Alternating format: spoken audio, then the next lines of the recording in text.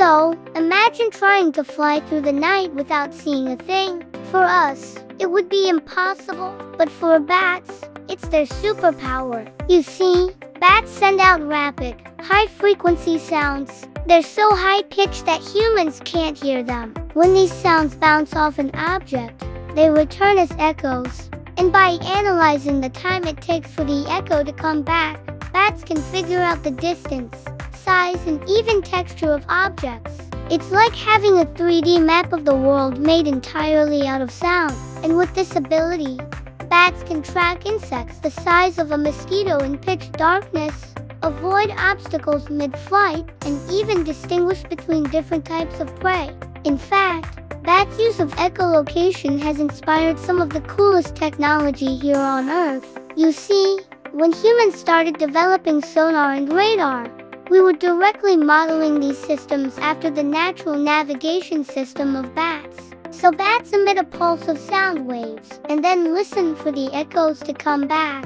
The time it takes for the echo to return tells them how far away the object is. The louder the sound, the closer the object, and the smaller the difference in volume between the initial sound and the returning echo, the softer the object. Like I said, it's like a 3D map made of sound. And just like we use our eyes to see, bats use sound to navigate the world around them. For them, the night is never truly dark.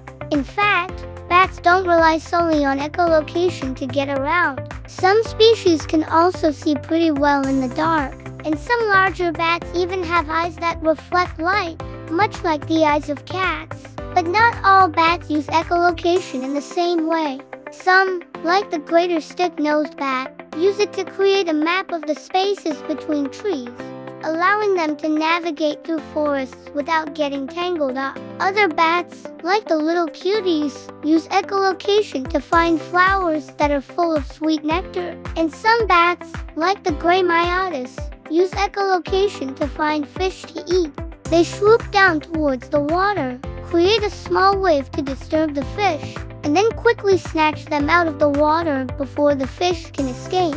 Really, echolocation allows bats to do almost anything they need to survive, and it all happens super fast. Some bats can emit up to 2,000 pulses of sound per second. That's one pulse for every 0.5 milliseconds, and they can process the returning echoes almost as quickly as they send out the sound waves. But why wouldn't they? Echolocation is kind of like a superpower, allowing bats to do amazing things that other animals, including us humans, can't do.